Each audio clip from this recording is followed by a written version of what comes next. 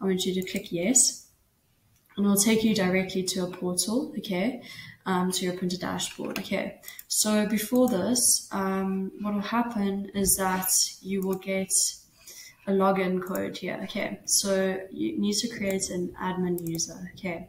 So welcome to Printer Dashboard, enter user ID and password to create an admin user. Okay, so what you'll do is that you'll enter a password, a user ID, and your name and surname, and this will be your portal to go and basically access your card printer.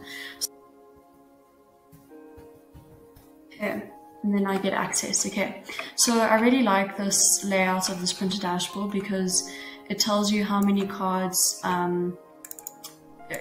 to print until you need to insert a cleaning card. Okay, so we're in the green, which is good. We have 500 cards until you need to print again. Then how many print ribbon supplies you have. You can order supplies from here, get the supply details, which is great. So sorry, I'm just gonna exit this. Okay. What happens, yeah, so you've got a 92% supply level, so this is great, meaning that you don't need to replace your ribbon, okay. So go back to your home, printer dashboard.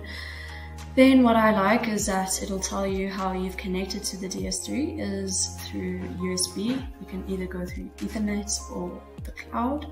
You can also switch to quiet mode, so if you're in an office full of people, it can be great for quiet mode. You can also change your LED color, which is also really great. So depending on your brand color, you can change your LED color, which is quite a nice touch. So I'm just gonna save it to purple.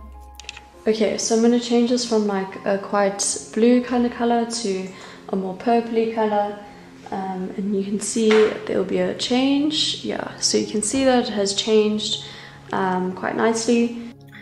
Then there's firmware and no cards available. Okay, so next I'm going to navigate the maintenance, where you can create a cleaning card. You can put a cleaning card straight from your dashboard. Okay, so you can click run. You place your cleaning card in the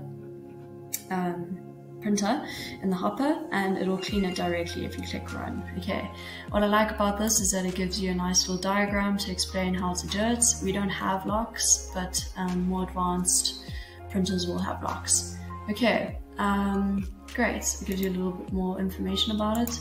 Then you can print a test card. Okay, so here you can choose the different templates that you'd like to print. This one's quite nice. It's got color, so depending on what color and what ribbon you put in will depend on what you're gonna choose. Then monochrome, you can choose, yeah, so these are great because you can do top coats, laminates, and magnetic stripes. So you can play around with this. Don't go into configuration too much because you don't want to be changing the settings of your printer.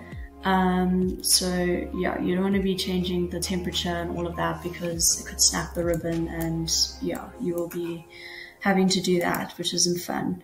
And there's a lot more things that you can look at, but yeah, these are the main things that I want you to look at when you're looking at your printer.